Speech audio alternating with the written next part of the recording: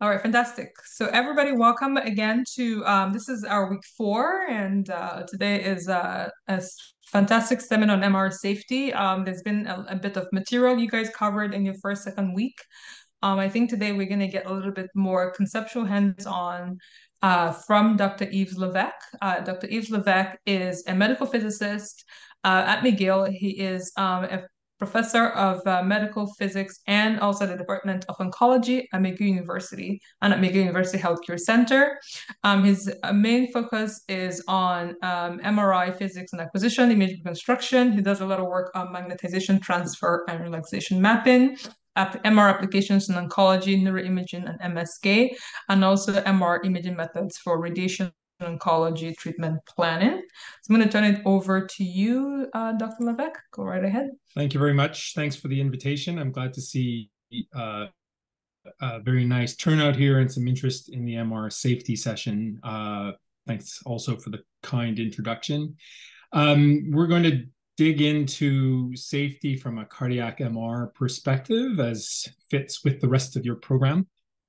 I hope as we go along that there will be questions and interaction. I haven't set up specifically the questions for any kind of response, so I'll ask you to use the meeting chat if you want to answer other than, or you can also use live voice, of course.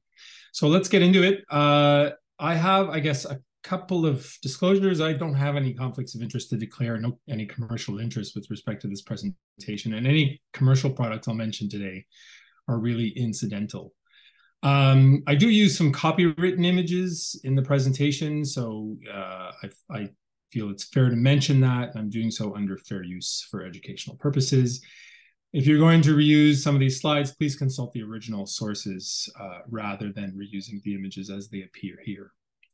Most of the guidance I will present today is internationally recognized. I know that can mean different things in different places, but they largely are recognized across borders. But of course, most of the sources I rely on are of North American and European origin. So if you apply any of the knowledge that you have today, make sure that it complies with any policies or procedures or any local regulations or guidelines where you work and operate. So the presentation will have 2 broad learning objectives, and that matches sort of the first and second half of the presentation. So at the end of the session, you should be able to describe the main risks associated with MR examination and some of the mitigation approaches. I don't go very deeply into general MR safety today for time limitations, because I want to be able to get to objective 2, which is to list issues that are more specific to cardiac MR, including medical interventions around that and device safety. So I'll start out with sort of my philosophy, which I think is reflected in this philosophy of many others who practice MR, and that MR safety is ultimately a team effort and involves many people. We don't rely on single individuals to perform this work. So it's a team effort to enable safe exams in as many patients as possible. There's an old approach to MR safety, which was to be conservative and to exclude people on the basis of any devices or any conditions they may have from MR. And I really think there's been a shift in the MR safety culture to make it an enabling pursuit rather than an exclusion type of pursuit. So if you keep this in mind in your MR practice, it'll make things smoother. Of course, our goal in MR safety should be to avoid unsafe examination. So anything that may put the patient, expose the patient to excessive risk. And we want to balance that with the avoidance of misinformed or even inappropriate refusals for examination. So examination refusals that might be based on erroneous information. Of course, we have to know, therefore, where risk comes from when we hear of incident stories in MR. And of course, the biggest risk to patient safety when it is recorded, happens to be failure to follow guidelines or even following or using outdated information. So it's important to keep in mind that you need to have clear guidelines and to make sure that your information is up to date. Very quickly now, because these basics may already be obvious to most of you, if not all of you, but let's go through to make sure that we are on the same footing. The safety risks inherent to MR examination come from a few different components in the MRI system, including the presence of a large magnetic field from the main magnet, the use of radio frequency fields during active imaging.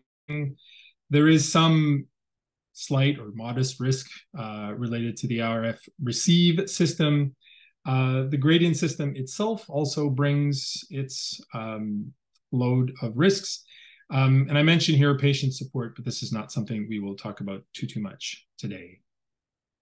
So the main magnet, you are, of course, familiar with. It operates in a range of a partial Tesla to a few Tesla to generate the static magnetic field that is relevant for imaging. Without this field, there is no imaging. So superconducting magnets, and in fact, also permanent magnets, we have to remember are always on and can't be easily turned off or at all.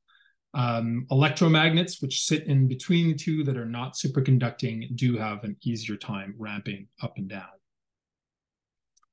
The main magnet, of course, has its affiliated or associated risks. Whatever field strength you operate at, this is a much stronger field than any other magnet you'll encounter in your everyday life. And that results in a force that is active on ferromagnetic objects. I think this is pretty obvious stuff, even for the lay public who have typically heard of at least one kind of story from somewhere where there are objects pulled into magnets. Perhaps quite relevant to today's discussion is the potential for disruption of active devices due to this magnetic field. Without belaboring the point, the projectile effect is what pulls objects towards the center of the bore, as you see in this example on the bottom right. And it's most prominent or most active, if you want, at the entrances of the MRI system. If you have one of these double donut systems that has the field running vertically, the forces are strongest right near the openings of that bore as well. Carrying on, if I can. There we go. The second effect that is present in these magnetic fields, of course, is the torque effect. And this is when ferromagnetic objects will turn once inside that magnetic field to align with the B field. The classic example, the classic warning around these is around aneurysm clips, which you see pictured here on this part of the slide. And so this happens largely at the center of the magnet, or as you're entering into the magnet. The effect is strongest at the center of the bore. And one of the fears, I suppose, or one of the greatest risks is for ferromagnetic implants that are in soft tissue that could reorient to the field. Some, if not many, magnetic resonance imaging systems are equipped with a cryogenic cooling system. This is the presence of liquid helium. I won't belabor the point other than to mention that these cryogen systems have their associated risks. And if you work on such a system, you should become familiar with them. The radio frequency transmit system is what produces those RF field pulses used for imaging. They're frequent, they're short. These do not make any noise, and they are there to generate the MR signal. Their amplitude is much smaller than the main field, but their effect, of course, is related to the possibility of heating. So the RF field is a magnetic field. It deposits energy in the body by producing electric fields inside the body. And so we end up with what we call heating deposition or heat deposition, which is measured by SAR, or the specific absorption rate. The specific absorption rate is measured in watts per kilogram. So it's an energy amount per unit time, per unit mass, so normalized to the size of the patient. Heating occurs on a regular basis. We get very mild heating during every exam. In the most extreme examples, the patient can get warm. And in examples where there are usually involved devices of some sort, this can lead to thermal injury, burns. The higher potential, as I mentioned, is in the presence of MR unsafe devices. A second effect that happens in the presence of these RF fields is, again, the disruption of active devices. The receive system, of course, you will be familiar with the fact that we have these receive coils that either are built into the MRI system or that we place on or around the patient during examination. This is essentially a passive system. From the perspective of an engineer, of an MR physicist, even from your own learning perspective, this is not quite true. There are actions taken by the receive system, but it doesn't produce any fields. And that's what I mean by a passive system, or essentially passive system here. The best way to ensure that the RF receive system is not producing any MR safety risks is to ensure that they are free of damage, that they are well connected during the entire exam, and that they are functioning properly, that they are recognized by the software, and that they are checked on a regular basis. Because if this is misused, it can result in equipment malfunction, which is a basic problem, or it can lead to excessive heating of the patient and even burns. Moving on now to the gradient field system. This is the loud part, as you probably already know. The gradient system is on during imaging only and is there to encode spatial information during the imaging process.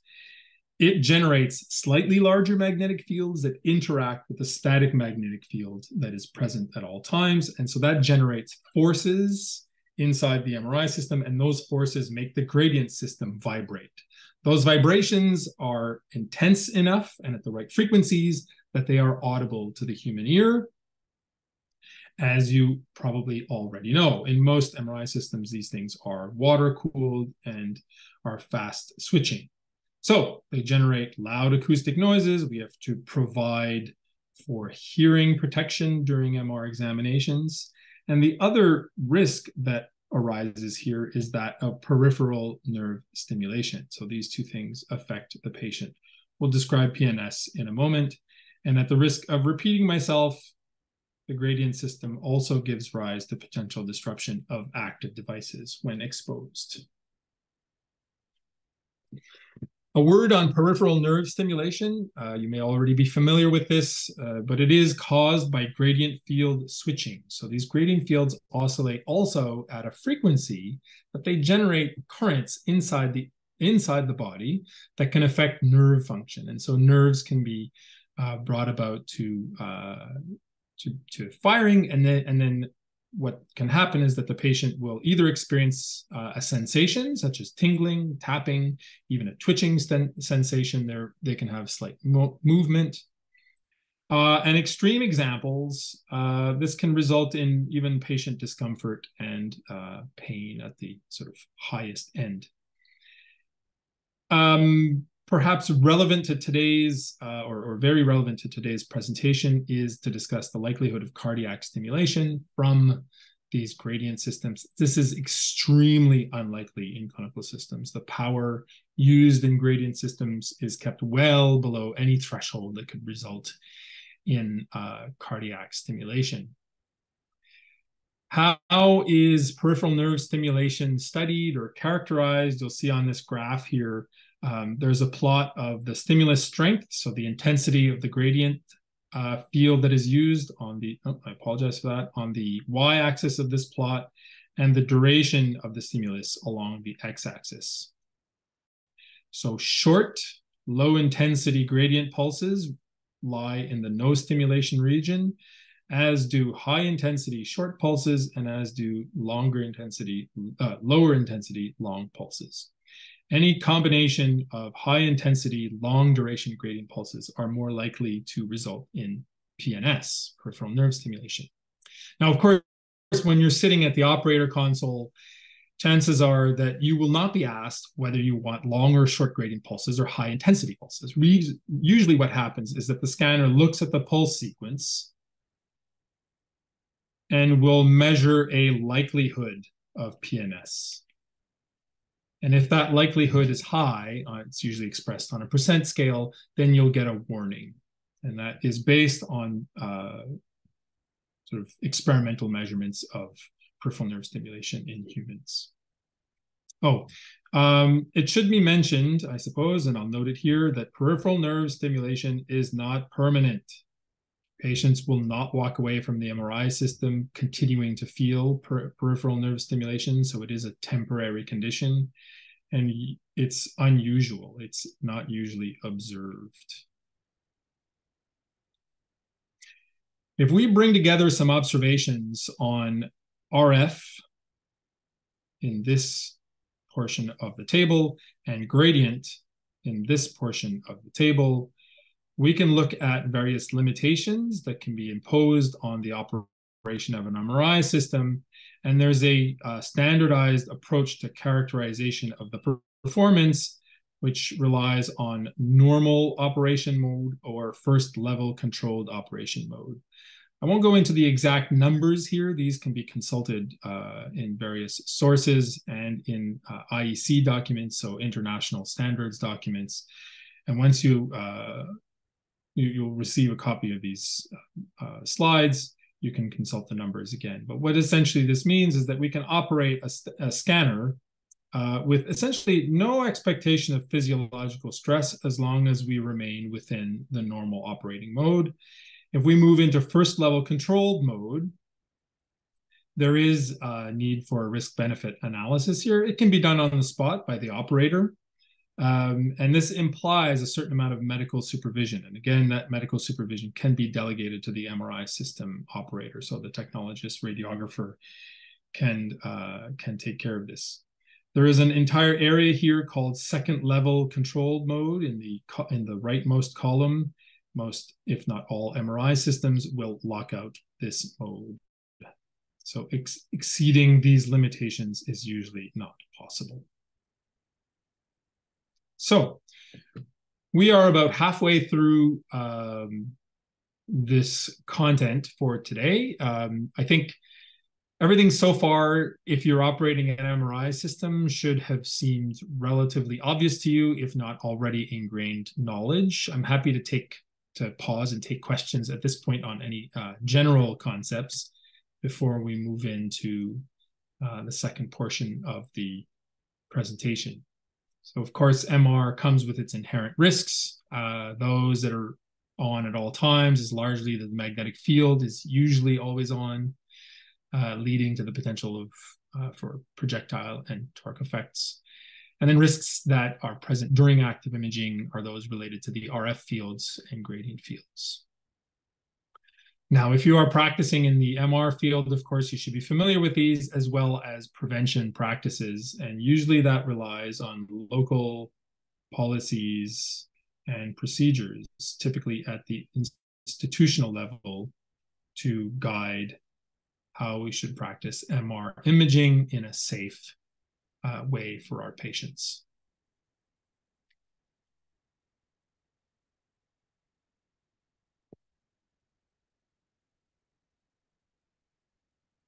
All right, so we'll carry on.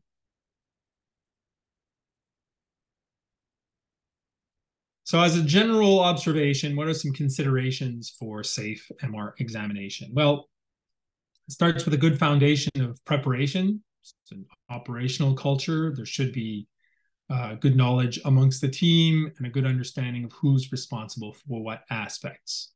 Of course, there are then some technical considerations as well as some exam and patient-related considerations. So let's look at these with a bit of emphasis on cardiac magnetic resonance. So what are some ingredients for a culture of safe MR? You should sit here and sort of ask yourself whether you practice these and whether your institution has a good practice in these areas and what you can do to help strengthen this and build teamwork around these areas. So special considerations, of course, around staffing, making sure that staffing is certified and well-trained to perform their duties. That includes technologists, radiographers, physicians, nurses, aides, anybody involved in the provision of imaging care. making sure that these people have the right knowledge and the right training for MR safety. In the MR area, in the MR environment, there should be a clear chain of command. You should know who is in charge and who can answer questions. There are recommendations from the American College of Radiology that are generally agreed upon in the area. I see there's a couple of questions that are, there's a question that's come up, which we will deal with in a few minutes. So there should be a clear chain of command. There's a good agreement internationally over recommendations to have what are called an MR medical director in a facility, as well as an MR safety officer. So an MR medical director is typically a physician who oversees the MR operations and is responsible for establishing procedures, establishing policy, and making sort of last call decisions on any sort of gray areas, whether it's related to a specific patient or exam or so on. The MR safety officer is typically a technologist, radiographer, someone who is practicing, is on the ground, and is making sort of the minute by minute or hour by hour calls when it comes to MR safety. Establishing policies and procedures is important, and making sure that you have clear workflows, especially for complicated procedures, including cardiac MRI, in the presence of certain devices.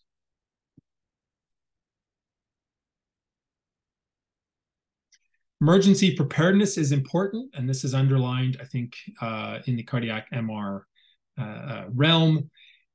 Every institution or every facility should have on hand and ready procedures to deal with emergencies, medical emergencies, and others, such as fires, leaks, electrical outages, chemical spills, system malfunctions, even violent patients. So take the time to establish ways to deal with these issues. I've included here on the right a bit of a visual of what we have displayed in our MR facilities for response to Code Blue. So there's an associated document for training, and this is what is visually displayed in our MR systems areas. Some technical considerations. I've just put a bunch of illustrations here on the page, and they'll matter differently for different people, but they should all be considered. So, making sure that you're operating, that you know what to do to operate at the right field strength, and any technical specificities to your MRI system, making sure that the accessories with which you operate in that suite are appropriate. Familiarize yourself and even implement a 4-zone system as recommended by a few different international guidelines. If your facility is not really compatible with a 4-zone system, do your best to ensure that people know how they are navigating around the facility and what risk areas may exist. Particularly germane to cardiac examinations are patient monitoring systems. Make sure that you operate with MR conditional devices, and that you are ready with the correct equipment for any medical emergencies. Note that most crash carts, therefore, are not MR safe or are MR unsafe. I'm taking a moment here to note sort of the importance of considerations around MR field strength and system design. I've plotted here sort of along this list or along this right to left axis or left to right axis systems that operate at very low field strengths on the left and much higher field strengths on the right. Of course, clinical MRI systems that are probably most common these days operate somewhere in the range that I've highlighted in the middle of this plot. There is a propensity in the MR safety literature to focus on 1.5 and 3 Tesla systems. And unfortunately, over the years, there has been has not been a lot of attention paid to MR safety at the lower field strengths, particularly with respect to clearing of implants at these lower field strengths. That is changing with the return of lower field strength systems, or sort of a re-expansion of lower field strength practice in the sort of lower Tesla range. The advent of these portable ultra low field MRI systems really changes the game in terms of MR safety. It's a completely different way of thinking about it, and clearing of implants, for example, becomes quite different. So what are some exam-related considerations? These are the kinds of things that you can ask yourself quickly on a day-to-day basis when producing an examination. Make sure that you know what your exam objectives are, what you are headed for, and whether there's any use of fast sequences and the likelihood of peripheral nerve stimulation, high power RF sequences, the use of gadolinium-based contrast agent, which is common in cardiac MRI, is important to consider in terms of patient safety, the potential for adverse reactions.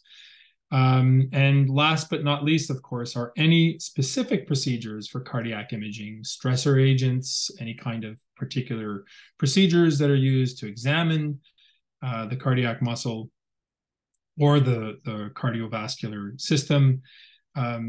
It's important to make sure that those procedures are well established and well followed, and that you have, of course, medical emergency procedures with respect to adverse drug reactions and other health conditions. And speaking of health conditions, of course, your patient should be a central consideration. A central consideration to planning your examination. Knowing about any medical or health conditions, even mental health conditions, the ability to comply with instructions, so knowing that your patient will be able to complete the examination and do so safely. And of course, lots of concern around devices and implants. I see that there are a couple of questions that have popped up already. I will read them off because they are becoming relevant to the presentation content as we move forward. First question is whether there are pacemakers that are safe for 3T, and whether there's pacemaker safety around 3T. And the second question that has been listed already is whether it is considered safe to have an MRI scan after implant surgery. Now, both of those questions I have answers for in the next few slides. So we will get to those points. I see a longer question that's just come up, and we will deal with that in a moment.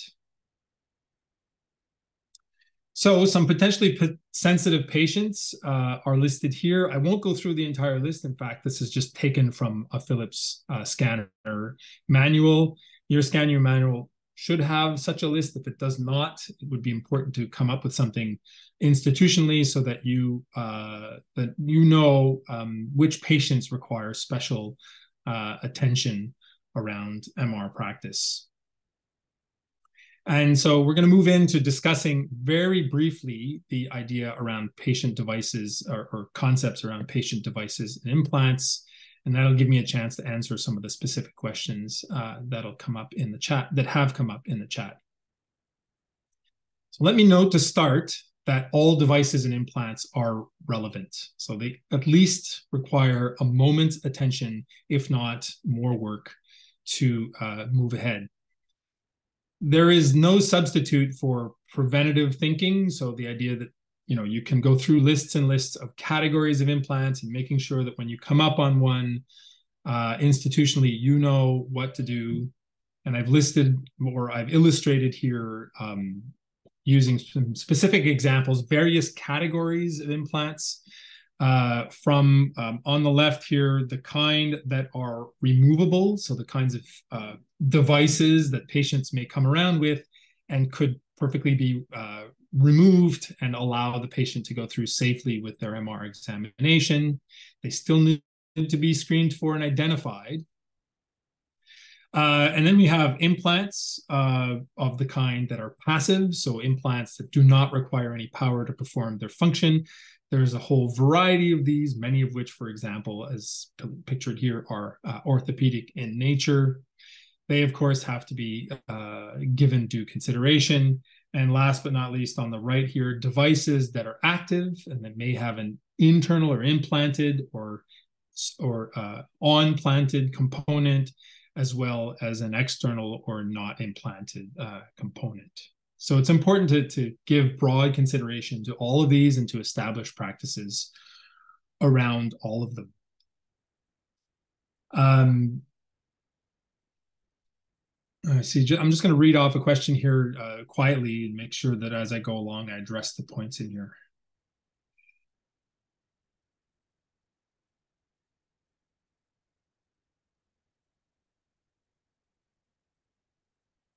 There's an excellent point here that's sort of made as a comment, and then sort of there's a big ask in there at the end, and I think it's worth addressing this now, and then I'll carry on into the presentation. So I'll read this off. As the speaker says that they've scanned a patient with a pacemaker recently. It was prescribed safe, but in a 1.5 T system. So the device had conditions that made it appropriate for imaging at 1.5 Tesla system. It's also observed that a lot of people or patients come in with implants, but have no idea how to document or prove their MR safety conditions. And so the operator, the MR operator, the technologist, radiographer, welcoming these patients and proceeding with the exam, often have to make calls, whether that's literal phone calls to find out more information, or calls as in decisions, whether or not to move ahead and then get information from device manufacturers is quite important and common. There goes on with a comment here to say this is rampant in developing countries. I'm going to reassure you that this is also rampant in what we might call or consider developed countries. Just as many patients come in without complete information or with partial recollection of what they might have. We are asking for information across hospital systems. We are consulting with physicians who have seen these patients beforehand, consulting OR reports to generate confirmable information. So this is common practice indeed. And then there's an ask in there to say, it'd be great to start a conversation, educate clinicians and surgeons a lot more to provide documented information on patient implants or to patients on implants.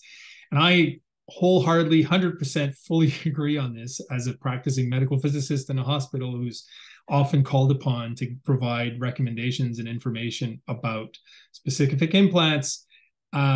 Yes, informing and educating physicians on their responsibilities to provide information to their patients when they walk out of a procedure with an implant, so that they can go forward in their lives and confidentially provide that information subsequently to MR examinations, is incredibly important. And if you, as an MR practitioner, can provide some information to patients that are walking away from your facility as sort of patchwork, that will help. But of course, there needs to be an educational component at the physician level. And so that's hugely important. It's something that we try and do here locally in Montreal, across Quebec and across Canada, but it is a bit of an uphill battle. So I empathize with that comment. So get off my sort of small soapbox here and come back to the material in the presentation, and then speak briefly about the risks related to device safety. Of course, these arise from the same interactions that we've already described with the various MR system components. I've been sort of repeating this a little bit throughout the presentation, but of course, it's important to pay attention to ferromagnetic content of these implants, knowing which implants are ferromagnetic and which are not, based on verifiable information, is incredibly important. The potential for active device disruption, I also highlight here. And perhaps quite reasonably relevant to cardiac examinations, insofar as they involve typically patients who have health conditions related to their cardiovascular system. and therefore may have leads in their bodies. So there is always the theoretical risk of induced currents in these leads. And it's important to note that the practices around device safety really also depend on the device configuration, where it is in the body, what role it's playing, and its location relative to the examination. So there may be important points to consider whenever you're preparing for a specific exam. It is difficult for me to give you blank guidance or sort of yes, no, black and white kinds of answers on most implants, unfortunately. A lot of it is case-by-case basis. So I repeat that all devices are relevant, implant or not, and they have varying degrees. I will get to some specifics on that in a moment. Of course, workflow is important. So knowing who practices the initial screening, how and why, what information they're collecting, how useful that information is key to establishing safe imaging conditions. And it should be performed by trained personnel. Once that information is at hand, there should be a clear risk-benefit analysis. That risk-benefit analysis may take a second. You may find negligible risk and absolute benefit to the patient and move on. Of course, it's important to do no harm, and if necessary, to defer examinations at the other end.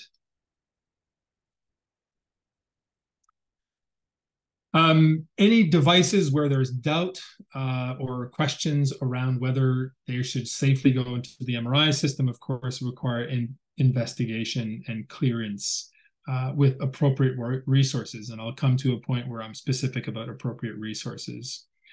In your workflow, there should be secondary and even tertiary screening. So in our institution, that means written screening at the time of requisition. So that happens at the same time as the MR scan is requested. A second written screening happens on the day of the examination with the radiographer technologist, and a verbal screening before entering the MR exam room. The time period between the first and second written screening is usually at least a few days, if not a few weeks or months, depending on wait lists. And that is the perfect time to produce, to perform any clearing tasks.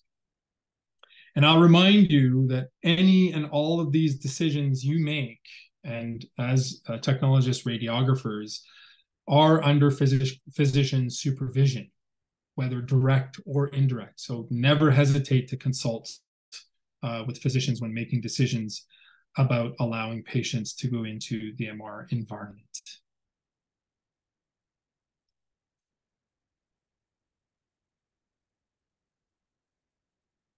See an important comment here on the left, or a couple of questions, whether there's a physician MR safety awareness, whether there's something that could be done as part of MR Safety Week. So I think that may be referring to MR Safety Week that's been publicized on social media for the last few years.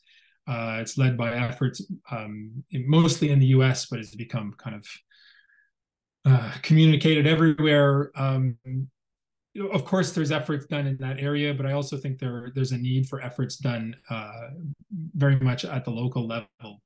And then there's some comments about statistics annually in the US, and this is probably reflected in many countries where MR practice is common, about damage to the auditory system, so to patient hearing, because of an absence of good protective or even no protection at all.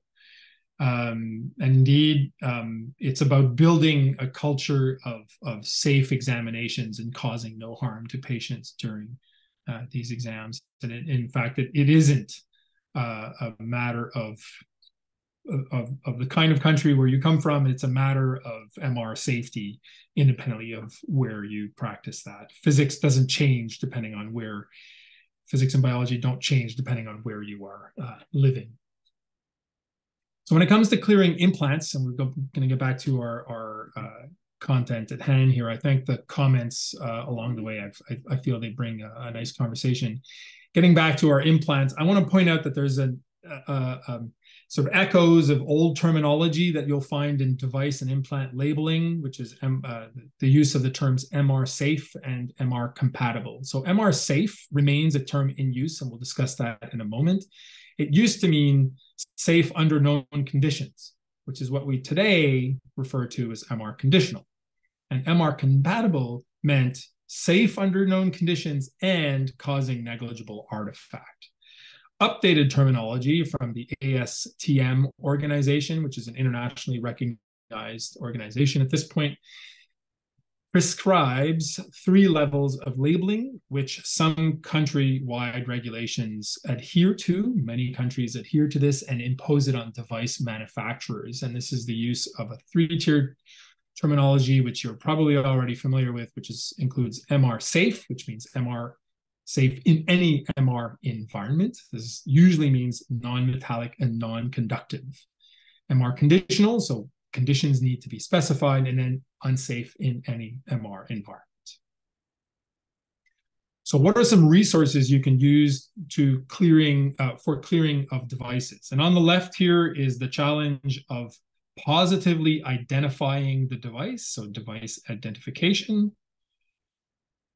And on the left is finding the right information to match with that identification information. So some patients will come with patient device cards. That's great. If they walk in with the right information, great.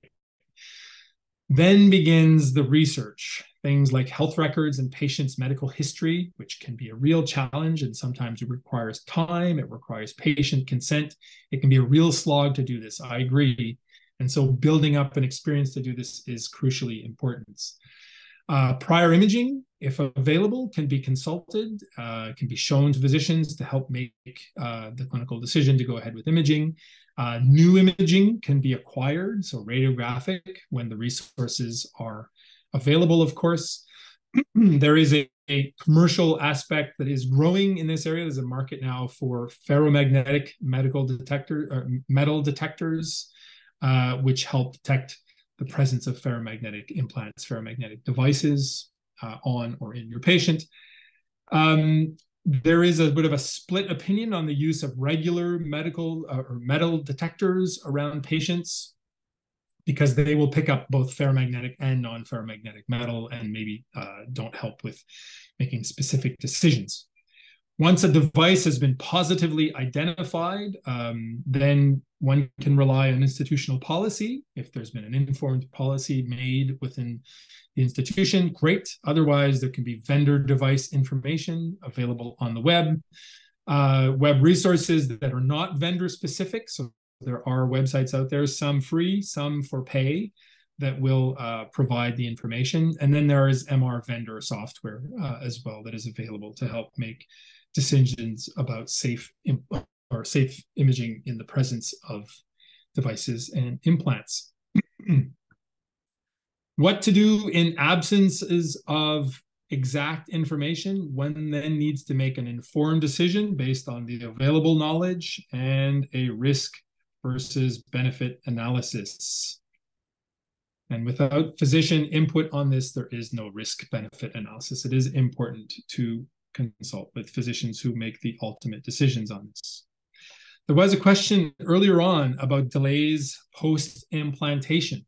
And so here we are. The understanding is that the delays that are often thought about allow for a healing process and device anchoring. And so many centers have a 6-week or N-week rule. 6 is what's common around where I work. And there will be no MR imaging after 6 weeks or within 6 weeks of implantation for any device. This is conservative and in fact may be overzealous. There's increasing evidence for many implants that imaging can be performed sometimes as soon as immediately post-implant. What's important to consider is which implant it is and whether or not it matters to have this extra device anchoring. Unfortunately, there is contradictory, sometimes spotty information circulating on this topic, so it's best to look at this on a case-by-case basis. To have an across-the-board rule is not wrong, but it will delay some examinations in certain patients unnecessarily. For non-ferromagnetic devices, there is no need to wait. The device will not move in the RF field, and therefore, or not in the RF field, in the main magnetic field, and therefore is going to be a non-issue. For well-anchored devices, even those that are weakly ferromagnetic, I'm thinking of orthopedic implants that are drilled directly into bone, there is also no need to wait. Some of these devices can even be implanted under MR guidance. For certain devices, it may be best to wait unless it's urgent. So an example might be a pacemaker. And there, it's not because the pacemaker will move, but it's to avoid any potential interference with pacemaker functionality within the first few weeks of the patient carrying that device with them. So quite an important distinction to be made. So there's a risk-benefit evaluation to be made in cases where there may be a risk, and the clear immediate benefit may even outweigh that risk if we need a quick decision based on the diagnostic information. So always a physician clinical decision. A word about patients with multiple devices. There is a theoretical and sometimes practical concern for interaction effects that may introduce extra risk. Some device manufacturers, select device manufacturers, even have restrictive labeling. They'll say no scanning with multiple devices in the presence of our device. I'm thinking of a particular device manufacturer for pacemakers. In fact, this is most relevant for multiple devices that are implanted in cardiac tissue. So a non-relevant case might be a patient who has a cardiac stent and a hip replacement.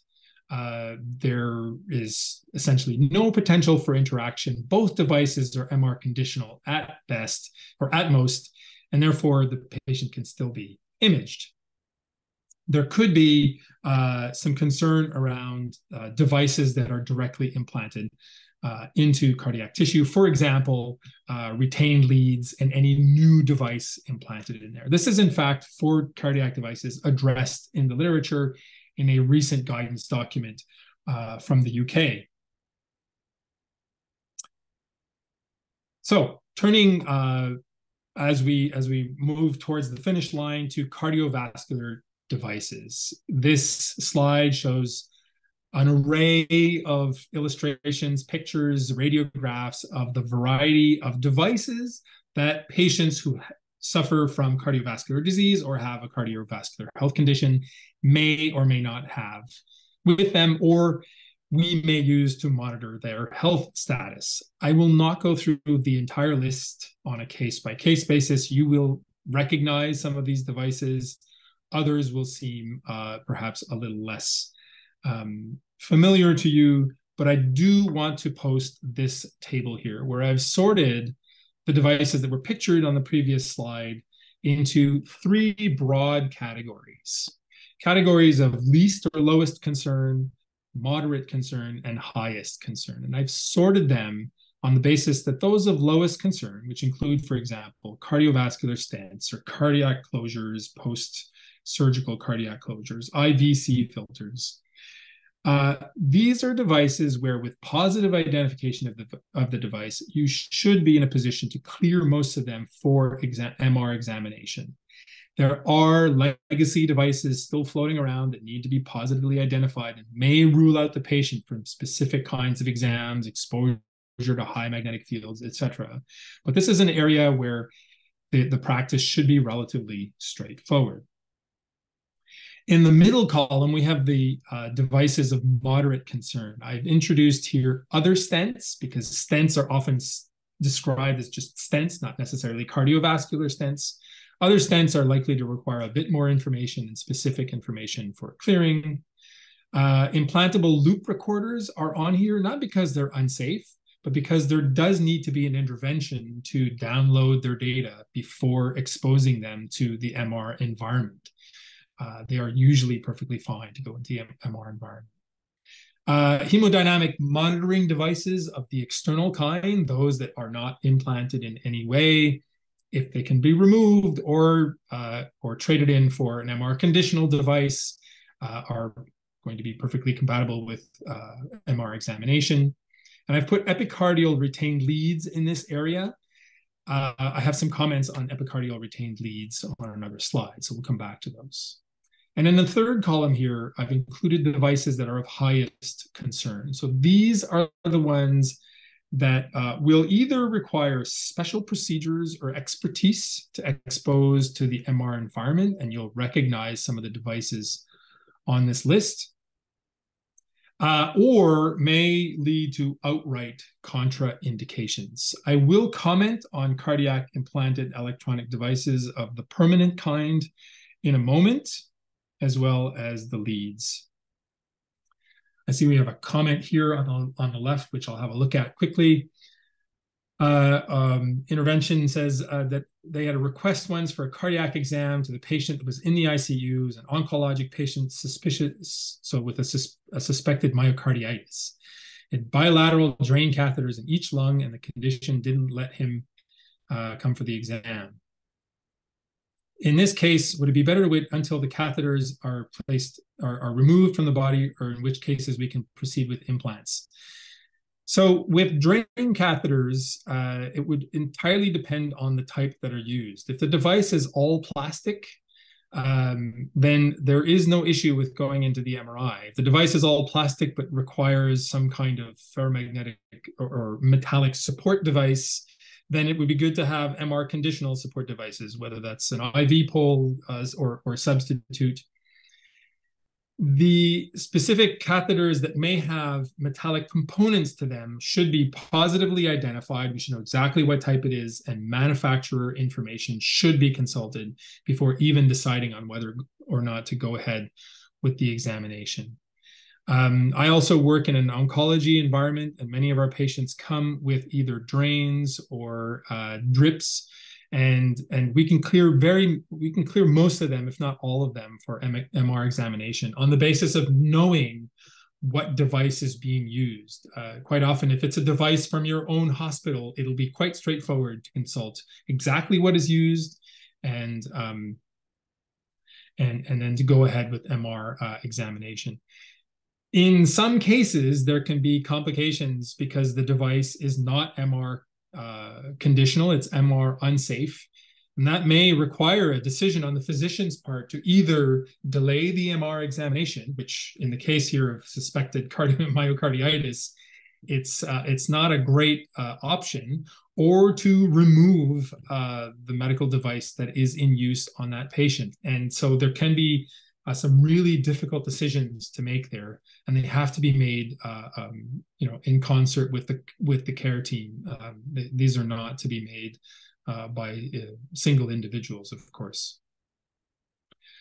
So, in the last couple of minutes, some comments on a few of the implant categories that we've talked about. So, cardiac implanted or implantable electronic devices. These include ICDs and pacemakers. It's a traditional contraindication. It used to be that an MR, there was no examination in the presence of these devices, but there's an increasing use of MR conditional CIEDs. In order to safely examine these, there has to be a well-established, strong collaboration between radiology and cardiology in your institution. In the absence of this collaboration, or even in the absence of cardiology services, there should not be a go-ahead to examine patients with cardiac implanted devices at this time. Now, practice may evolve in the future, but we are still at that stage, even in the most advanced centers. There is available guidance from various organizations, and I have some references a little later on, that provides clear workflows. It usually involves interrogation of the device, a very specific procedure during the MR examination, and post-exam interrogation of the device, all very important. Some comments on hybrid conditional devices recently published. There's a reference at the bottom of this page here, and there's growing evidence, and this may come in the sort of mid-term future, that non-MR conditional devices, so devices that were traditionally considered unsafe for MR examination, that may be becoming okay for MR examination. There's a reference here at the bottom of the slide as well. A comment on retained leads. Of course, patients with cardiovascular conditions are likely, or are more likely than the average people, to have retained leads. In short, epicardial leads pose a low risk when it comes to MR examination. Patients with retained transvenous leads pose a more significant risk of heating and/or thermal injury. And so centers examining these patients should have expertise in MR and cardiology. So the same level of care that is given to implantable devices. And last but not least, fractured leads are and remain a contraindication for MR examination. And there's a link at the bottom here explaining more of these details. I see we're right on time, in fact, about a minute over. Here are some references for guidance and procedures. At the top, basic safety practice from various sources in North America, in the UK, and in Australasia. Guidance on how to proceed around cardiac implantable electronic devices are linked there from the same 3 countries. There may be other sources, of course, but these are of various sources. So in conclusion, make sure that there's a strong foundation of MR safety in your institution. Establish and document the policies and procedures. And if you're working at the radiography or the radiographer technologist level, push for it. Make sure that it does get developed, that there are clear roles, communication, and decision-making around these practices. Make sure that there are good medical intervention protocols around the various examinations, and practice good device safety. I believe that is what I had, indeed. And so we are on time. I am in no rush to go away. I am happy to take questions. I've answered and addressed the comments and questions that came up in the chat. So far, I am happy to stick around for a few more questions for those of you who have them and wish to stick around. Well, thank you very much for that very insightful talk. I think it was maybe quite a bit of new information for everyone, even if they're already acquainted with working with MRs. But yeah, if anyone has questions, then either feel free to write them into the chat or to raise your hand. And then you can unmute yourself. If not, Hello. oh yeah, sorry, someone has a question.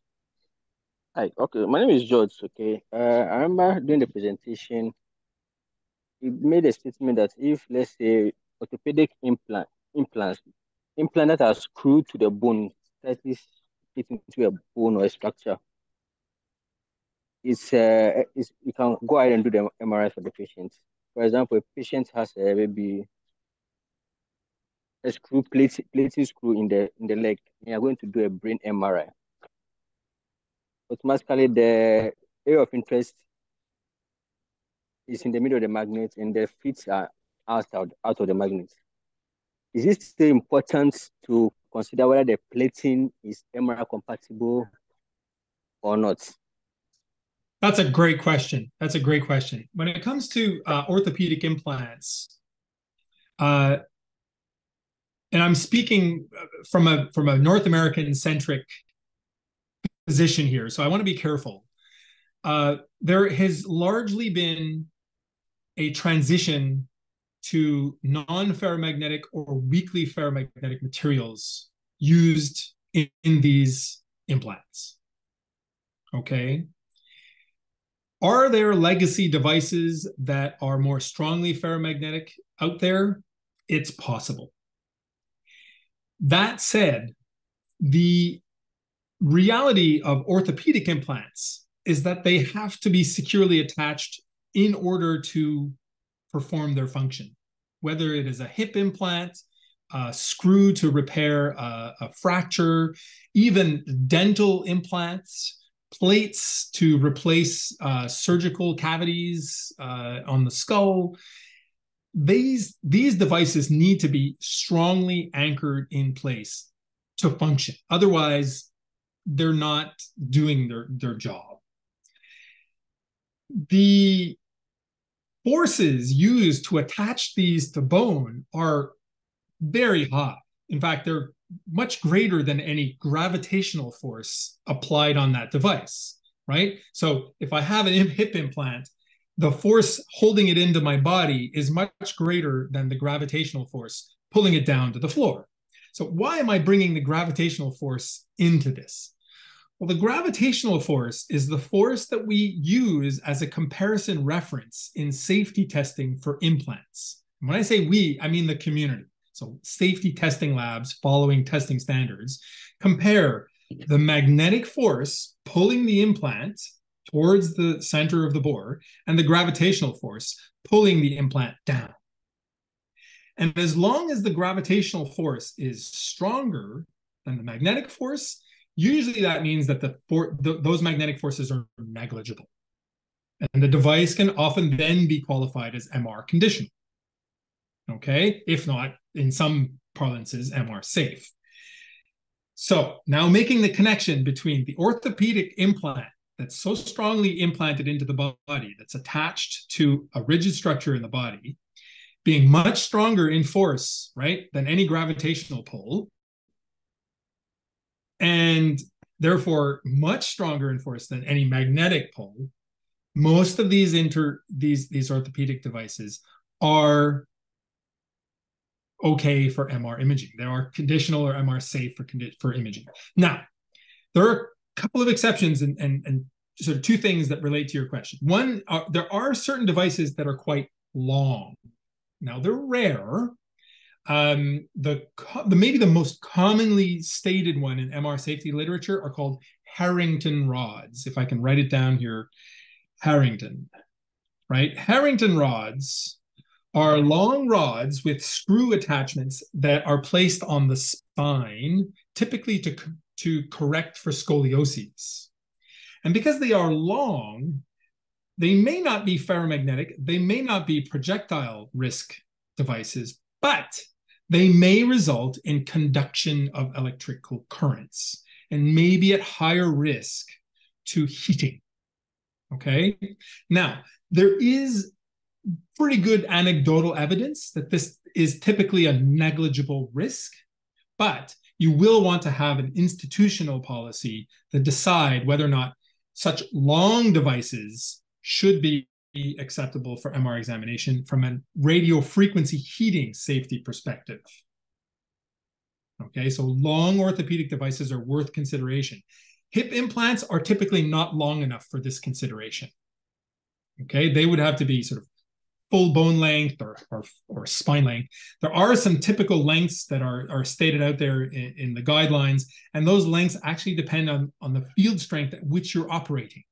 The higher the field strength, the shorter the maximum length for safe MR practice, if you want. So at lower field strengths, you can accommodate longer and longer implants. Now, you also did mention whether or not the implant, orthopedic in this case, is at the center, even in the imaging field of view. Now, whether it's in the imaging field of view or not actually matters from a radio frequency perspective. So if I'm imaging the brain and the device is at the leg, the potential for RF heating is much lower than if the device is at the leg and I'm imaging the leg, right? Because the exposure to radio frequency fields varies depending on the placement of the object within the field. So from a radio frequency perspective, that does matter. In addition, and less of a safety concern, but from an imaging quality perspective, is whether or not the device being in place is going to affect the overall image quality. And if it does have a completely damaging effect on on imaging quality, then the benefit of the exam is actually reduced. So one needs to keep that in mind, is whether or not the image quality is going to be maintained in the presence of that implant. Now, ferromagnetic implants are going to generate much larger artifacts than non-ferromagnetic implants. And going back to my earlier statement, that there has been an increasingly large use of non-ferromagnetic materials in orthopedic implants, the risk of large artifacts is much reduced. In other words, the artifacts have become smaller over time. There's a lot of content, but I hope it addresses the question in general. There's another question in the chat. In the chat, yeah. Thank you very much. You're welcome. So let me read off the next question here. How do you handle how do you handle a patient, not an implant, how do you handle a patient whose implant you cannot tell the type and the patient has no information at all about implant type? So the extreme case where this happens is patients who have cognitive deficits, who have no memory, are senior enough that they've forgotten the device was put in so long ago, they have no idea what it was, right? In those cases, one needs to have someone accompany the patient, someone from their family who may be able to provide additional information, right? Especially in cases where there's cognitive deficit. In cases where the information is so old that the patient doesn't recall, well, their children or accompanying younger adults or whatnot may not remember either. So in those cases, it can be difficult. This is why I mentioned things like written medical history, consulting medical history, if available. I realize that this is not always available. You know, patients who may have never been to a hospital before are much harder to pin down than patients who have had a history of consultation. When it comes to, if you're in absence of information, whether it's prior, exactly. I see your comment here. Difficult to get such records, of course. And in fact, in North America, and I can only anecdotally imagine in other countries where immigration is a growing reality, we have patients who come from elsewhere and therefore do not arrive with medical records either. It is a challenge. Now, what can we do? Well, to start, knowing where the implant is a great starting point, right? If they can just point to the region of the body to know where the device might be, that is great. All right, that's already a great starting point. If they have no recollection of that, it's going to be quite difficult. Once you know that, radiographic imaging can be quite useful, right? Whether it's planar imaging, projection radiographs, two orthogonal planes, at least you'll see if there's something there, and you'll see whether or not it's radio opaque. And if it's radio opaque, then there's a good chance that you'll be able to get some idea of the shape, of the length of what the device might be. In fact, you may also find out whether or not the device is supposed to be there or whether it got in there accidentally, because there are injury-related devices that people carry around with them. Shrapnel, bullets, industrial accidents, etc. So radiographic imaging will be very useful. If CT is available, that is in principle even better. It gives you three-dimensional imaging with the possibility of also providing the projection planar imaging, right? And if one can get some kind of identification or identifiable information about the device from radiographic imaging or CT, that is already a great start. Once you have that information, you still may not have 100% confidence that the examination is going to be safe. Okay, you might see that it's a screw from an orthopedic procedure, or it might have sort of a strange shape and be unidentifiable. Well, of course, then what one needs to do is consult with the physician about the risk-benefit analysis and to go looking for outside sources. It may be that you have to communicate on sort of international discussion boards using unidentifiable information, screenshots of, there's a MR safety Facebook group that exists. There are other discussion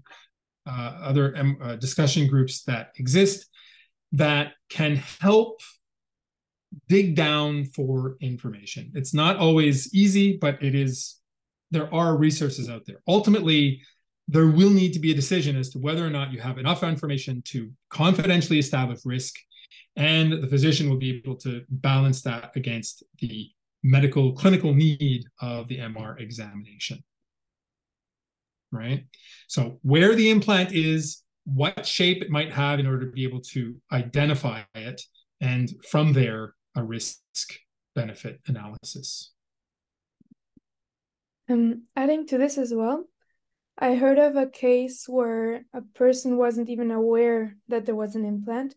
So they had brain surgery years ago, and there was some bleeding, so there was a metallic implant inserted, but I think the person wasn't even notified of it.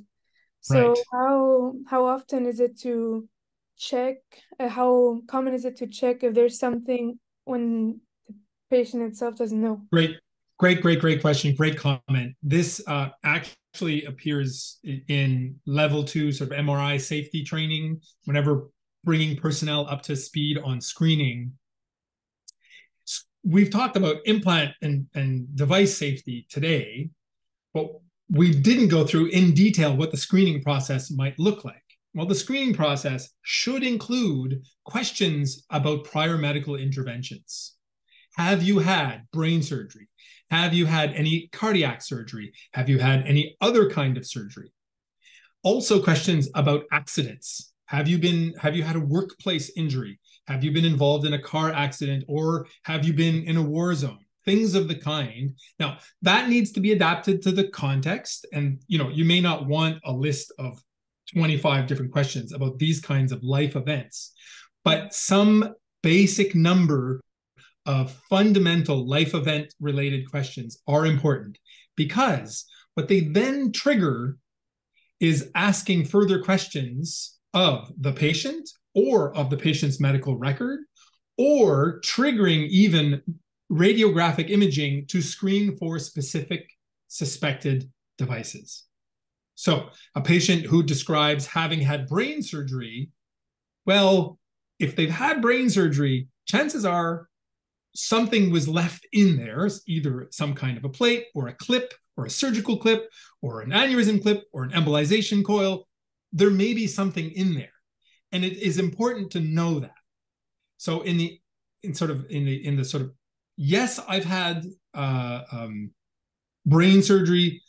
No, I don't know if they left anything in there. To me, that's an indication to go to radiographic imaging and identify the presence of radio opaque items in the brain. Cardiac surgery or cardiovascular interventions trigger research into any potentially related devices. Injuries, when it comes to car accidents or workplace injury, etc., then trigger questions about, did you have an intervention? Did you have to have surgery following that? Where in your body? Is it possible that something was left behind?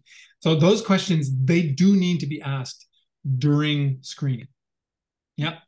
So asking questions about life events during screening often is what triggers the subsequent questions about potential implants. So maybe rather than checklist, it should be some kind of flow chart of which questions to ask. To not ask. That's an interesting comment. Yeah, that's an interesting comment. Our institution has kept a checklist approach, and the check approach has the life event questions at the top. So that the life event questions flag the person who is asking the questions. Because one thing I didn't mention, I suppose, is the questionnaire ideally is completed in the presence of trained personnel, or in fact, the trained personnel is asking the questions. The life event questions coming first put the trained personnel on alert that they should pay attention to the subsequent questions that come in the list. Flowchart type approaches are an interesting suggestion. I have personally not observed them. I'd be a little careful of then not following down the right arm of the flowchart, but it certainly could be constructed in a way that it is useful. Yeah, but life event questions are important, of course. Okay. Thank you. Oh, you're welcome. And one more question. How often are routine checks of the MR machine done normally to see that there are no damages, or do these show up in this? Excellent question. Excellent question. So now we're delving into another aspect of my work, which is quality assurance, right? Making sure that the MR system is functioning appropriately.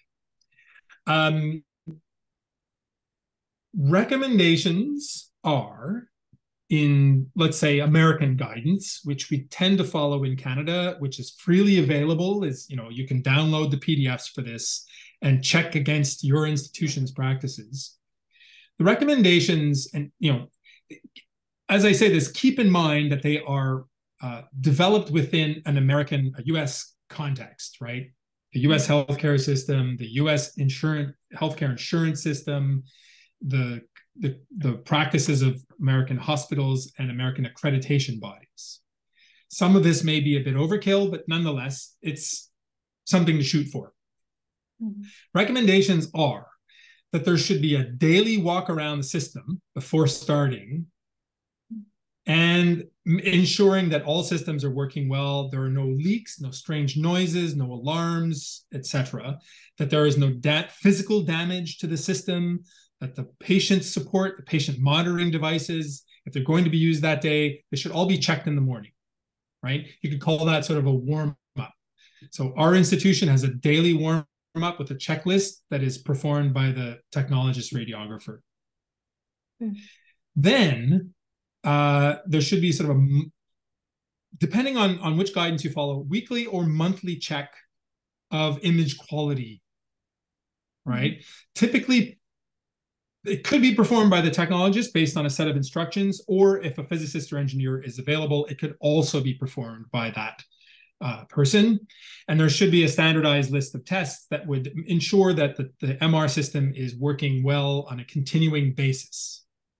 Okay. During that check, you can also do the walk around and make sure that all the devices are where they should be and working well. But if you're doing that daily anyway, you're fine. Beyond that, the in-depth image quality checks, so it's a more extensive set of tests. The recommendation is annual, and that includes checking all core performance. It's a more extensive list of imaging tests. It's also the time to do an audit of safety practices, and that should be done on an annual basis. That's the recommendation. The North American recommendation is to have that done by a physicist. MR physicist, or appropriately trained, MR physicist. The additional component to this, and that can depend on the institutional practices and finances, is for the MR vendor or a contractor to come in on a semi-regular basis to check the system also. It's called preventative maintenance, right?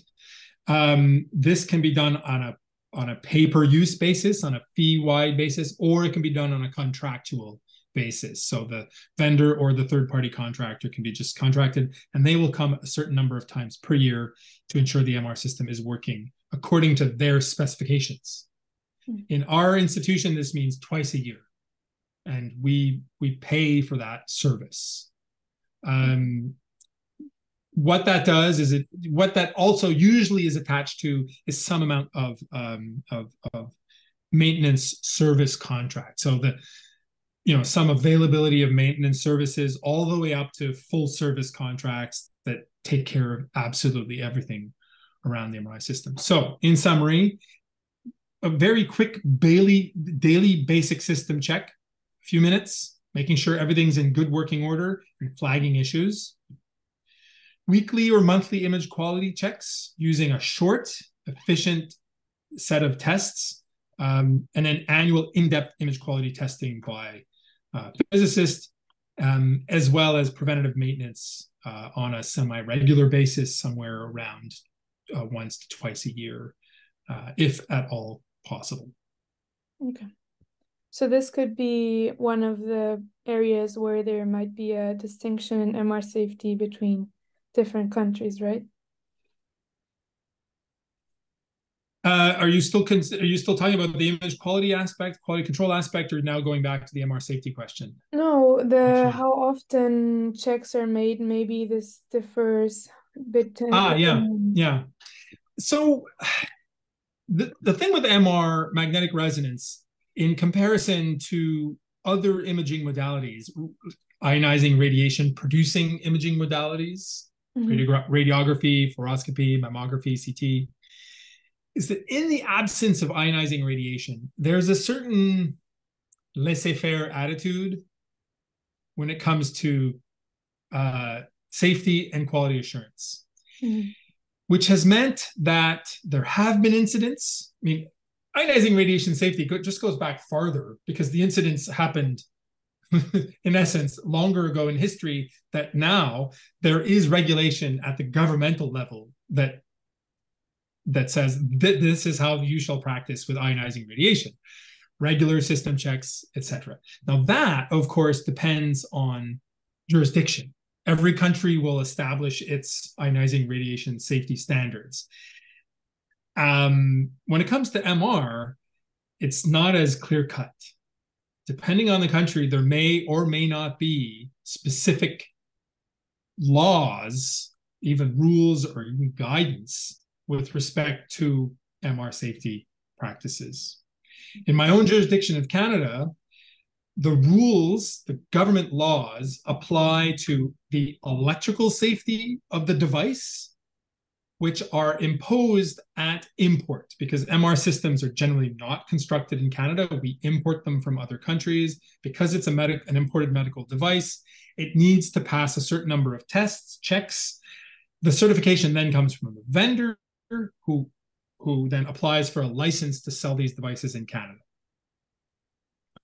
In other countries where they do produce these devices, the rules may be a little bit different. So there is a safety check at that point, but that is the design of the device. Then subsequent operation, safe operation of the device, is also subject to certain rules, right? In other words, the device manufacturer doesn't just certify the device that works well on the day of, but that with regular preventative maintenance, it will continue to function properly in the long run. That's where the importance of preventative maintenance comes in. But when it comes to personnel practicing good MR safety, we largely rely on guidelines, right? This is experts from the field, from academic radiology, from clinical radiology, who get together, look at the overall data and say, this is how we should do things. That's why it comes from places like the American College of Radiology, the Royal College in Australia, in New Zealand. In the UK, it's the Medical Health Regulation Agency. It really depends then on practitioners to almost self-correct, right? And then every country that has an organization at the radiographer technologist level, whether it's in Canada, the colleges or orders, in the US, the associations of practitioners, in other countries as well, those organizations will typically look to the guidance, adopt the guidance, and prescribe it as a practice for their members. So the members, as a part of their certification, right? So in jurisdictions that do have certified operators of radiological equipment, they're held to practicing at those guidance, under those guidance suggestions or recommendations, by virtue of being certified practitioners. It's just good professional practice for them. Now, that doesn't have the force of law, right? So the consequences for poor practice, the consequences for incidents are different than if they were to happen under like a legal framework. And there will be significant variations across countries in adherence to this, in the carrots, so the encouragements to follow this guidance, as well as the sticks, which punish those who do not practice accordingly. So yeah, there could be very much jurisdictional variations in this. But as I said earlier, the physics don't change. Mm-hmm. Electrical currents will be induced in abandoned transvenous cardiac leads, whether you're in one country or another, if it's exposed to the right MR environment. Mm-hmm. Yeah, makes sense. So we need to know how to practice for that. Mm-hmm. That's all the questions that I had. I don't know if anyone wants to ask something else. I'm glad there's interest. There's still people sticking around to hear and listen to the questions. I hope this was quite useful for you. Here we go. There's a question that's come up in the chat. So under the condition that devices are MR conditional or compatible with MR examination, what would be the maximum time for a cardiac resonance exam? That's a great question. The basic answer to that is it depends on the device and on the patient, right? Because let me sort of find a space where I could write here. I don't have any blank slides in here. Right. Let's just have this up while I speak. So typically what happens for an MR exam with the CIED in place is that the patient first goes to cardiology for device interrogation, so to make sure the device can go into MRI. Then they will go into MR, and then they will return to cardiology for the device to be reinterrogated. During that interrogation, the device is going to be placed in a mode that allows for it to be exposed to the MR environment. In the pacemaker, it could mean inactive or asynchronous or just MR mode.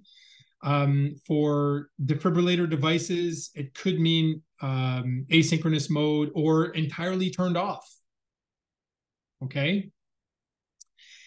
Now, so depending on the device and the patient's dependence on the device, the duration of time between steps 1 and 3, if you want, right? So the duration of time between cardiology visits is going to depend on the cardiologist. The cardiologist is going to say, it's okay for this patient to remain in this state for N hours, for 1 hour, 6 hours, 24 hours, because that has a bearing on the patient's health. Right? I anecdotally have yet to come across a device that we've scanned that is conditional, where cardiology gave us a ticking clock, where they said, you have to be done by a certain amount of time. They have told us that the device will revert back to its normal mode within 24 hours, for example. It does so automatically. So certain devices will do that. So that is, if you want, the cardiology side of the question. On the MR side of the question is whether or not this device can be exposed to SAR or gradients or even B0 for extended periods of time. Once the device has been brought into the B0 field and is stable within a static B0 field, the MR conditional devices can withstand that B0 field for extended periods of time. There is little to no risk of displacement, and the device has been put into a mode where it will not malfunction under exposure to the static field. The effects of SAR and gradients are device disruption. So device disruption, again, if the device has been placed in the appropriate mode, has been greatly reduced, if not eliminated. So again, not a real strong limit, not a real hard limit on examination. Then I suppose we can hone in on heating from RF fields, SAR. And in this case, the effect on the device, the potential for heating, doesn't technically increase with scan time. It increases with RF power. So here my advice would be to respect the conditions of the vendor. And if the conditions of the vendor are such that they allow for 2 watts per kilogram for 15-minute intervals, for example, that's a very typical condition. What that means is 2 watts per kilogram for a given pulse sequence, a stop, 2 watts per kilogram for another pulse sequence, a stop, and carrying on in this way. Some manufacturers may say 2 watts per kilogram, 15-minute scan time, and there's a little bit of confusion in the MR safety community. Okay, so when it says 2 watts per kilogram for 15 minutes, some interpret this as total exam duration 15 minutes. Seems a bit of a stretch. Most MR examinations are much longer than 15 minutes. Others interpret this as 2 watts per kilogram for each individual pulse sequence, no more than 15 minutes long.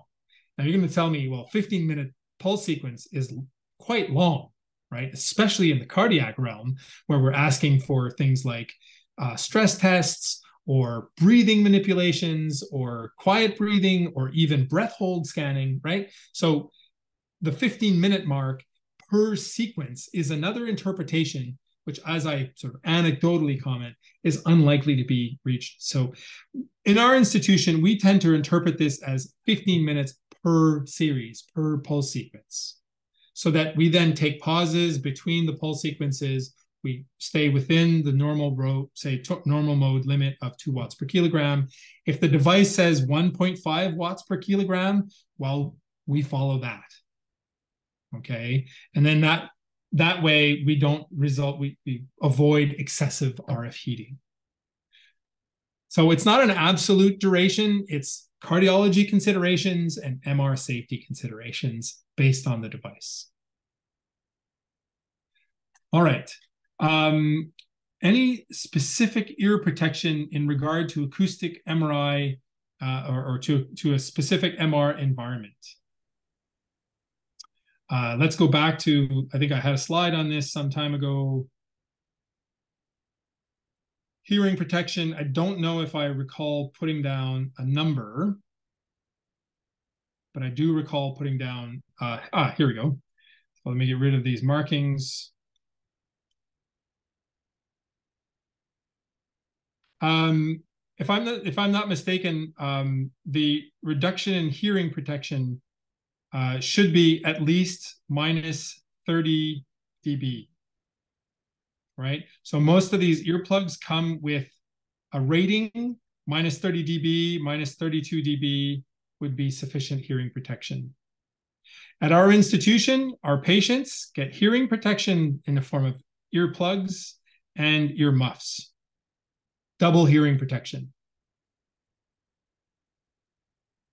I see there, same comment from one of our attendees, disposable earplugs and headset. It limits effective interaction with the patient. Indeed, it can. So if your communication system doesn't use the earmuffs, then that's a problem.